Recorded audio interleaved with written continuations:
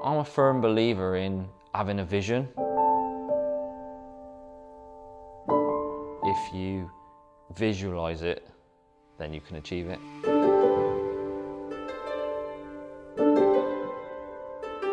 I was just turned 16. My brother had joined the parachute regiment and he was about to go out into Iraq. And I thought, do you know what? I'm fit, why don't I do that? I'd filled out an application form. We had to do a 1.5 mile run, a bit of physical test.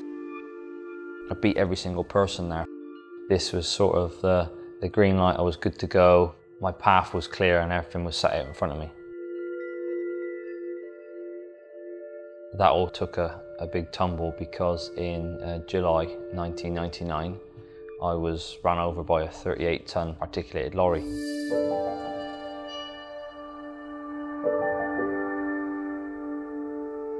I remember being led in the road.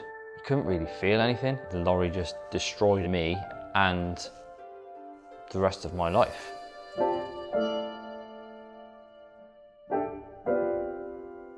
I spent years and years on crutches. I couldn't walk very far. I couldn't really do anything. All I knew is that I needed to get this leg off because it was causing me so much pain. I was overweight, I was smoking, drinking, went into a bit of a rut.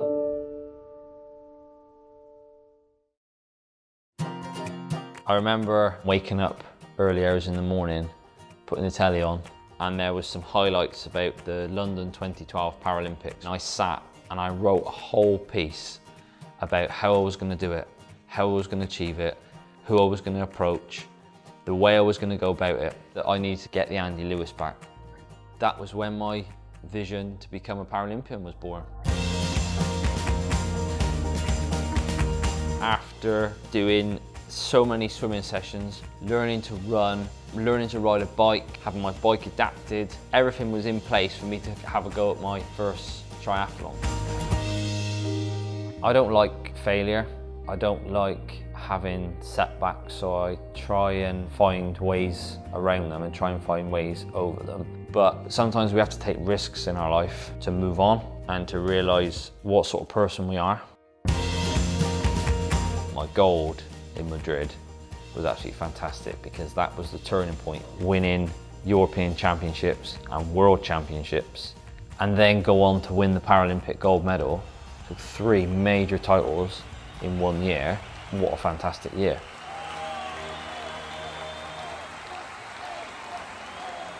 I then went on in 2017 to win the European and the world title again. But the biggest thing for me was when I collected my MBE. After all the setbacks, the failures, the ups and the downs, everything was absolutely incredible. I've been working with White & Case now as my main sponsor, and they've been absolutely instrumental in what I've achieved this year, winning the European and world title and British title. It just works really well, the synergy is there. It's a great partnership. I would have never dreamt of being where I am now when I had that accident. My vision now is to absolutely get to Tokyo 2020, retire, and help other people realise their true potential.